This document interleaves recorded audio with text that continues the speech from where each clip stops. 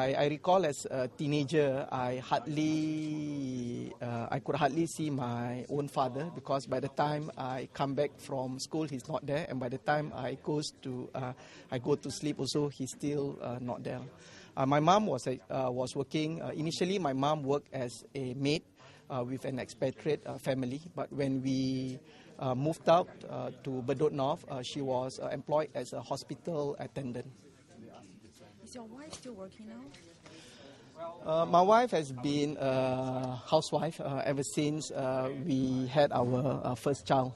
So initially, she only worked part-time as a tutor. But after our third child, she stopped working completely. Such a big family, how do you intend to juggle family with politics? I think what is most important is to make use of whatever time that you have. In my case, I make the best use of whatever time I have to interact with my children. I just give you just a simple example. I would make it a point to fetch my children wherever possible and have that quiet time together with them while I'm driving them back home. Yeah.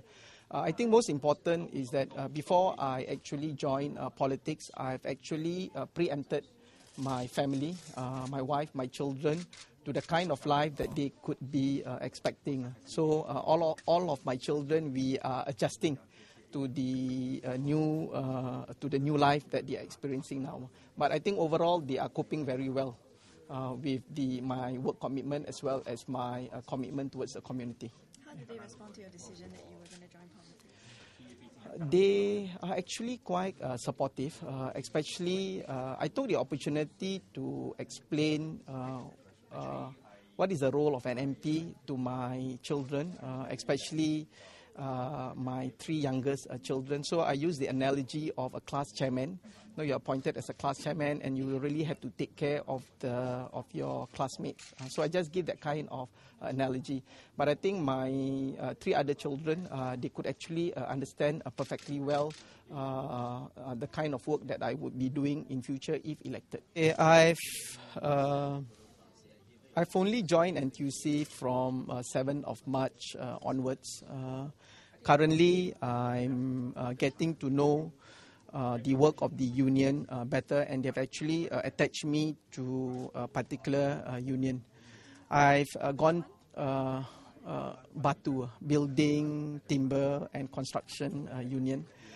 I have to say that it has been quite an eye-opener to see the work done by the union leaders. They are very passionate with what they are doing, and I think personally, if there is one thing that we could actually improve on in terms of our national education, is to highlight the work of the union in the Singapore story, and hopefully the work of some of these union leaders are not forgotten. I understand you've been recently only doing grassroots work, so how long have you been doing it, and what's your impression been so far? Projects that we see in the estate is the result of an enormous amount of quiet work done by the grassroots leaders, where they have to listen, explain, meeting objection, as well as solve some of the problems faced by the residents. And I recall when I had a personal sharing with Dr. Ahmad Magat, he shared with me that he is very, very inspired by the grassroots leaders, and I have no doubt that I would also be inspired as well. With only a few weeks on the ground, how do you make sure the residents know you and you know the residents and that you win the support of the residents? Okay. Formerly I was a cluster superintendent. So some of the schools that I oversee, they are currently in the Pasir Ris area. So that helps in a sense that some of the parents, they do know me in terms of my previous occupation.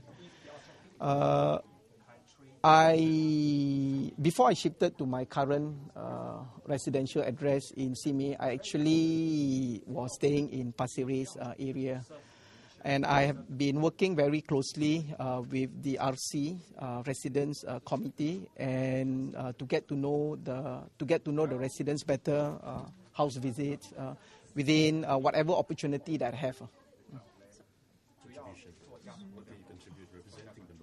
Oh, okay. To add on to the current Malay MPs, what okay. do you contribute? I think my strength lies in my experience as an educator for 20 years. I think if there is something which I can bring forth, really will be from the educational perspective on what could actually be done to improve the educational performance of the Malay pupils. I think you mentioned that you taught in neighborhood schools before and the ratio was like 1 to 40 students. Do you think that if the ratio would change, would this be better for students in like normal stream? Personally, I think the leverage is actually not in terms of the size of the class, but really in terms of the quality of the teachers.